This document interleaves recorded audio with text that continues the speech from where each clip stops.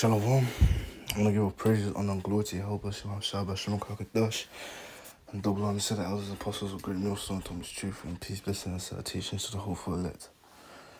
And yeah, man, literally, they even are underestimating Turkey. And you know, let's get it, man. Turkey has threatened to invade Israel to stop their war in Gaza. The Turkish President Erdogan said, "We must be strong so that Israel can't do these ridiculous things to Palestine. Just like we entered Libya, we might do the same to Israel." In response to this, Israel said Erdogan is, quote, "following in Saddam Hussein's footsteps and is threatening Israel, and we should remember what happened there." Now, if you don't know, Erdogan was referring to when Turkey intervened in Libya in 2020 to support the United Nations recognised government. And it's worth knowing that Turkey has already ended all trade with Israel, so these threats certainly could become a reality. However, of course, if Turkey was to actually invade Israel, it's very unlikely that they would actually go to war with Israel. It would most likely be a similar situation, and Turkey would just use their troops and air force to surround Gaza and stop both sides from attacking each other. Except whether they go to war with Israel or not, it would probably be dependent on how Israel responds to Turkey intervening in this war. There's always the chance that Israel wouldn't take it very well and they might just bomb Turkey and agree. To watch the full video. And yeah, man, we know according to prophecy, Turkey's going to be involved with Russia, man. But yeah, let me show you the comments real quick. See, these are the usual, or should I say the average comments. The leader of Turkey will talk. If Yemen had their army, the Amalekites would be no more, or took no action. They better, but I doubt Turkey will. And here we go. Good luck, Turkey. You're going to get touched if you try.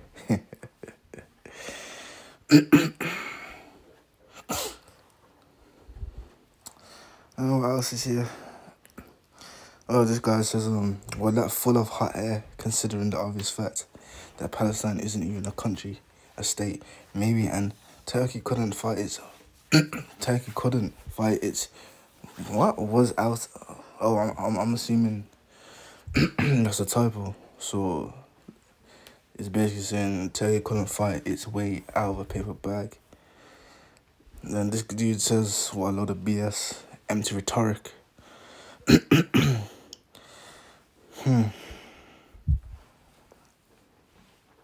But yeah, you see.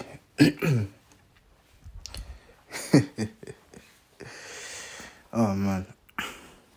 But yeah, let's go ahead and go to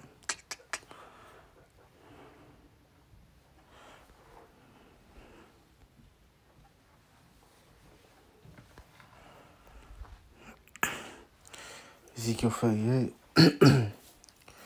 And let's go to verse 4. It says, "So now I will turn thee back and put hooks into thy jaws." Meaning Russia is going to be turned back into the ruthless nation that once was.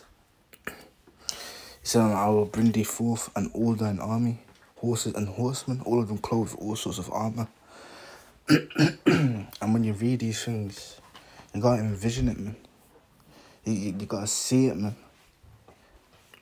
So just imagine Russia with their vehicles.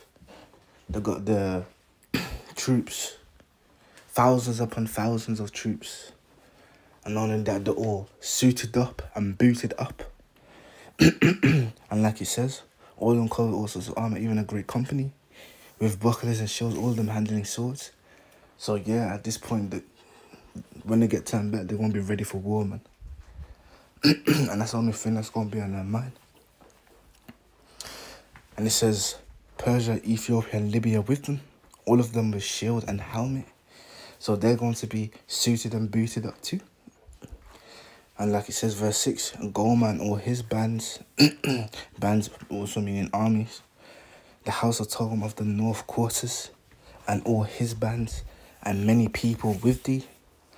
And Gomer going into, or the house of Togma, basically going into Turkey. And like it says, they're going to have many people with them. And they're going to be joined with Russia and its allies, man, in that day. And although Turkey is a part of NATO, they're going to turn their back on NATO, man. And like it says, verse 7, be thou prepared and prepare for thyself, thou and all thy company. And going into that word company, man, it means allies or friendship. So like it says, and all thy company that are assembled unto thee, and be thou a guard unto them. So Russia's going to protect Turkey, man. And even then, going to the book of Joel, it makes no, let me just find it first. Yeah, Joel 3, yeah, and 2. It says, I will also gather all nations. And keep that in mind, man.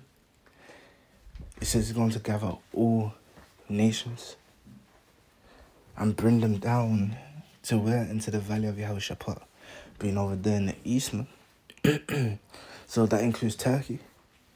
All these nations are going to come down over to the east because the least of the flock, being those Amalekites, are going to do something that literally cause all of them to come down, man.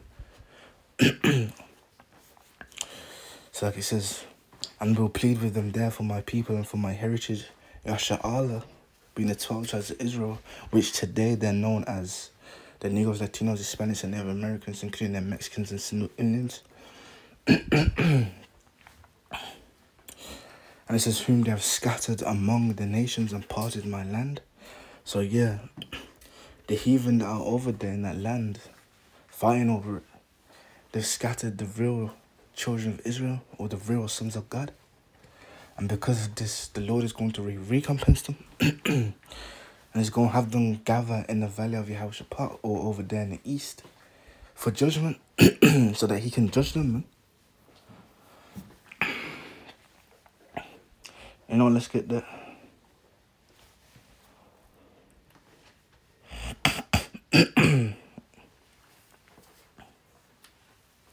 Here we go. Verse 9, the proclaim ye this among the Gentiles, being the natural Gentiles, being the heathen, or the other nations, or non-Israelites. And you got to keep in mind, there's two types of Gentiles in this book. Like I mentioned, the natural Gentile being someone who isn't an Israelite. And then you got a Gentile who is an Israelite who has forgotten his nationality or the ways of being a Hebrew Israelite. And you could even say that Israelite is worshipping the gods of the other nations, or the nation that they've been scattered amongst. Just for an example, Hispanic or Latino living over there in Egypt, and now he's Muslim, worshipping the gods, worshipping their gods. When really is an Israelite, and he will be known as Gentile, man. So that the scriptures say.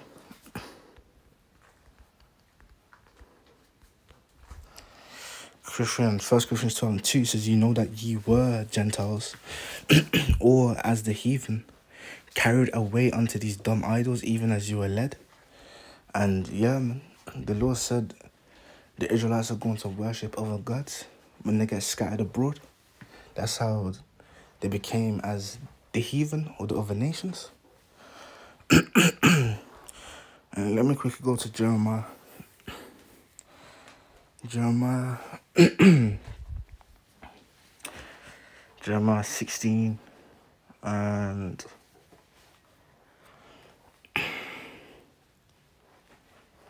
where is it?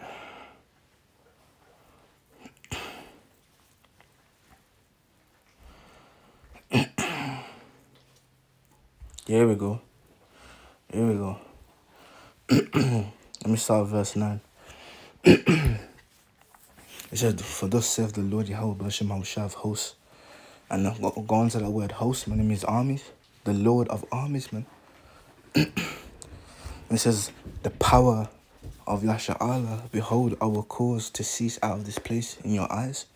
And in your days, the voice of mirth and the voice of gladness, the voice of the bridegroom and the voice of the bride. And it shall come to pass, when thou shalt show this people all these words, and they shall say unto thee, wherefore have the Lord Yahweh Bashem Shai pronounced all this great evil against us? Or what is our iniquity? Or what is our sin that we have committed against the Lord Yahweh Bashem Shai, our power? Then shall they, then shalt thou say unto them, because your fathers have forsaken me, says the Lord Yahweh Bashem Shai, and have walked after other gods, and have served them, and have worshipped them, and have forsaken me, and have not kept my law. So that's how the Israelites became as the heathen, man. You can even get this as well.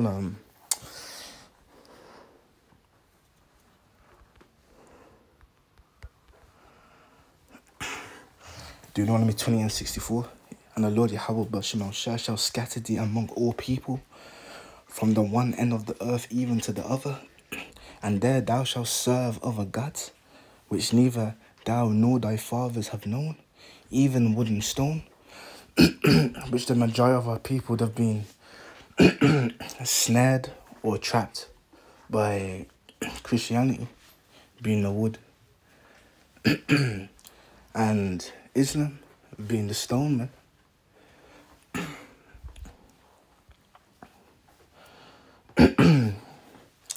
But yeah, going back to the book of Joel. Wait, where is it?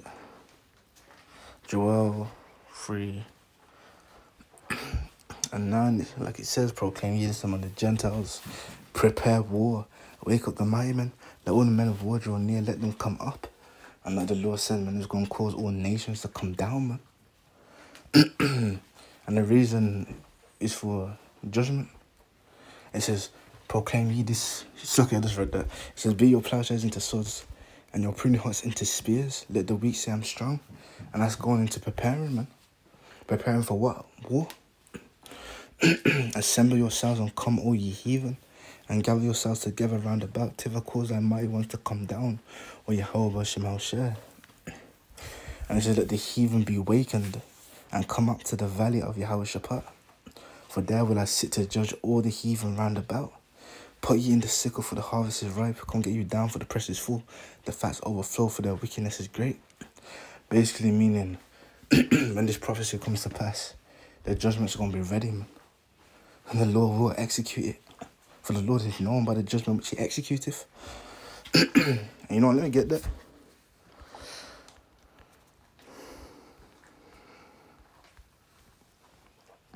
Psalms 9:16 says, the Lord Yahweh Bashem Shai is known by the judgment which he executeth. The wicked is snared in the work of his own hands. So yeah, man. And also let's carry on. It says, multitudes, multitudes in the valley of decision, for the day of the Lord is near in the valley of decision. So there's going to be a lot of armies over there, man. Just like the scripture says, man. I will gather all nations and bring them down to the valley of Yehoshaphat. Hence why there's going to be multitudes. Multitudes. And this is the sun and the moon shall be darkened, and the stars shall be drawn as shining. Basically going into a nuclear missile, man. Or you could even say a mushroom cloud if you want to be Pacific. And it's the same thing with America. Like it's mentioned here, Revelation. Where's Revelation? Revelation 6 and 4. No, 6 and 13. It says, and the stars of heaven fell onto the earth, even as a fig tree casteth out untimely figs when she is shaken of a mighty wind. And what John's basically explaining here is the nuclear missiles when they're airborne. Because when they're at distance, what people are going to see is the fire burning from behind these missiles. And that's the very thing they're going to see. They're going to see fire burning from behind. And it's going to look like a star, man. It's going to look like a star literally coming towards them. And like it says, and the heaven departs the scroll when it's rolled together, going into a mushroom cloud. And every mountain and island were moved out of their places. Why? Because of the explosion, man. And even then, we can get this as well. The understanding on verse 14. You can go ahead and go to Isaiah, man. Isaiah 13 and 13. Like it says, therefore I will shake the heavens, and the earth shall remove out of her place in the wrath of the Lord Yahweh B'Shemashah of hosts, and in the day of his fierce anger. So, yeah, man. And you know, I'm sure there's more.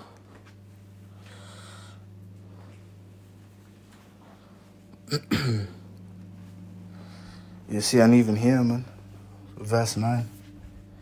Behold, the day of the Lord cometh cruel, both with wrath and fierce anger, to lay the land desolate, and he shall destroy the sinners thereof out of it. And he's going to leave it desolate by way of those missiles, man. The intercontinental ballistic missiles. And carrying on. And this is talking about Babylon or America. Because there's 2 Day of the Lords. There's one over there in the east, and there's going to be one over in the west. And like it says, for the stars of heaven and the constellations shall not give their light. The sun shall be darkened, is going forth, and the moon shall not cause her light to shine. And that's going to be because of those mushroom clouds, man. Or like it mentioned in Revelation chapter 6. What's it called?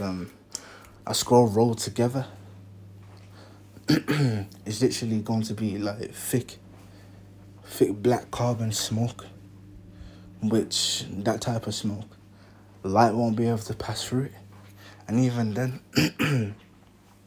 if you look at what happens when a nuclear missile is detonated, these are what I'm about to say is some of the effects that these missiles are going to have on the environment, going into nuclear winter. And the reason why there's going to be winter or snow is because the sun is going to be blocked out, and the same thing for the moon and the stars, man. You either know if it's nighttime or daytime. And even then, with how cold it's going to be, literally everything is going to die. So that can introduce famine, man. A worldwide famine. And we know what the scriptures say about that, man.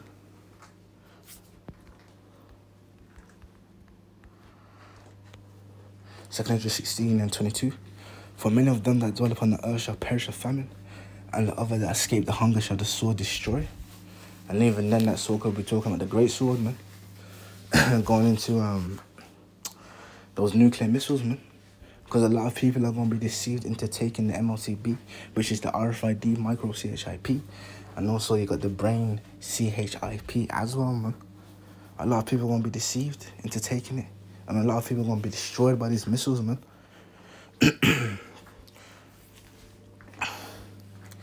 And also, let me get this as well. Yeah, the book of Obadiah. To basically tie in the day of the Lord being upon the heathen.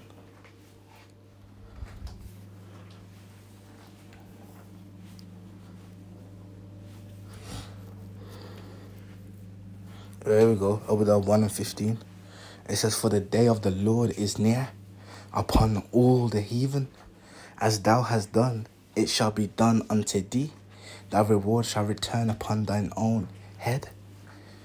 So yeah, they took the Israelites into captivity. They scattered them to the four winds. That's going to be done to them. And not only that, they're going to be destroyed by way of the sword, man. Basically war. And even then, what's it called? I'm just thinking if there's anything else I can get or need to get, because I want this video to be edifying. You know what? Let me get this. Isaiah 14:1, it says, "For the Lord will have mercy on Jacob, and will yet choose Yasha'Allah, and set them in their own land, and the strangers shall be joined with them," being those Israelite foreigners, man, that have been scattered abroad.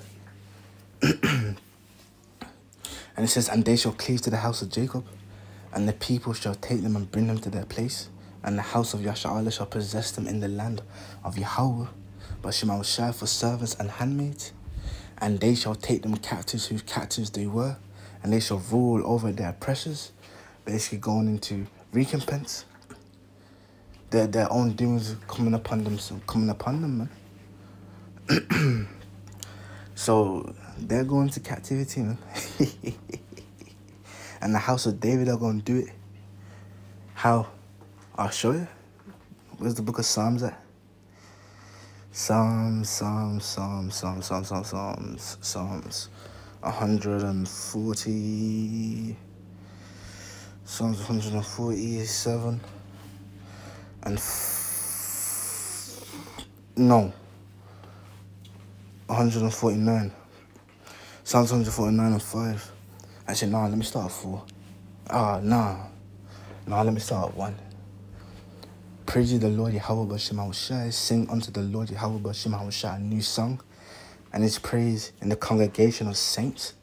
It being that doctrine, man, that 100% truth.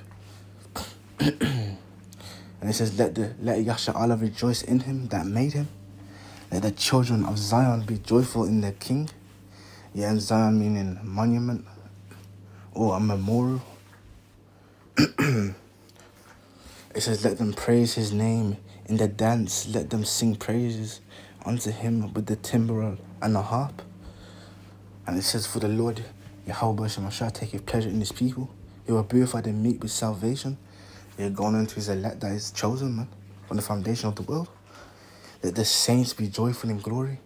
Let them sing aloud upon their beds." And also, let me just quickly get Revelation 13 and 10. Revelation, where is it? Yeah, Revelation 13 and 10. It says, "He that leadeth into captivity shall go into captivity. He that killeth with the sword must be killed with the sword." Here is the patience and the faith of the saints. So this is why the saints have to be patient, man. Because they're the ones who are going to take the nations into captivity. So like it says, "Let the saints be joyful in glory. Let them sing aloud upon their beds. Let the high praise of God be in their mouth, and a two-edged sword in their hand, to execute vengeance, payback upon the heathen, and punishments upon the people, to bind their kings with chains and their nobles with fetters of iron, to execute upon them the judgment written. This honor have all his saints. Praise ye the Lord Yahweh B'Shem HaShai." And not only that, we can actually go to the book of Amos. Where's Amos at? Amos 9 and 11. "In that day will raise up the tabernacle of David that is fallen, being the ministry of the prophets, or the 144,000, and close the breaches thereof, and I'll raise up his ruins, and I'll build it as in the days of old." Which this is talking about a spiritual house. Going into, like I said, the ministry of the prophets. And let's get it, man. I think it's 1 Peter 2 and 5, if I'm not mistaken. What was it called again?